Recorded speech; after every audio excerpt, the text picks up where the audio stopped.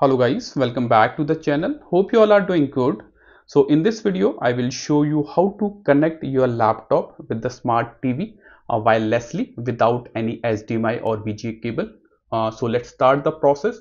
The first important thing is that make sure your laptop and your smart TV are connected with the same Wi-Fi network. This is important. Now, after connecting the same Wi-Fi on both the devices, go to the TV, go to the smart TV and search for a preloaded software called Miracast. Okay, as you can see the software Miracast. So this is a preloaded software you will get in all kind of smart TVs.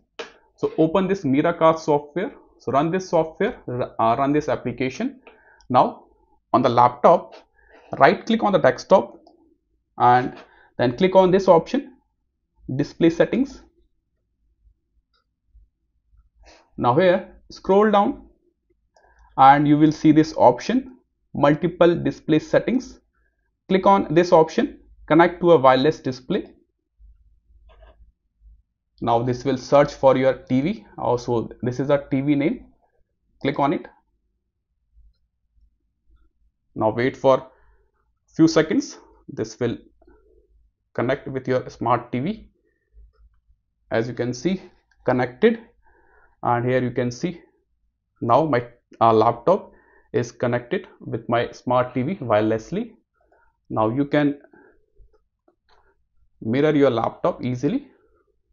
As you can see, this is how. And one more important thing, if your laptop display is not showing in the smart TV, the troubleshooting step you can try is right click on the desktop, then again click on this display settings. Now scroll down and if you see this option multiple display, and here you can see duplicate these displays. If you select this option, extend these displays, in that case your laptop screen will extend. Okay,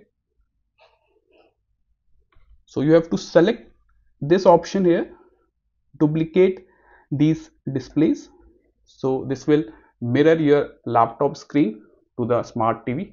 Okay, so this is how you can connect your laptop with the smart TV. This is all for the video. Thank you.